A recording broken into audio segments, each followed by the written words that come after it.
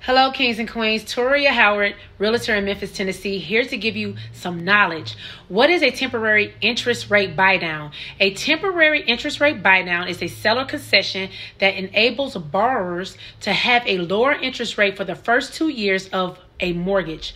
This concession is paid during closing into the escrow account. A temporary interest rate buy-down will be included in the purchase agreement and should be negotiated during the offer process by the buyer's real estate agent.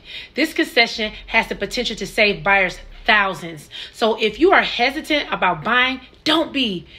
There are savings and money for you to become a homeowner or an investor. Follow or contact me for more tips if you're ready for your homeownership journey.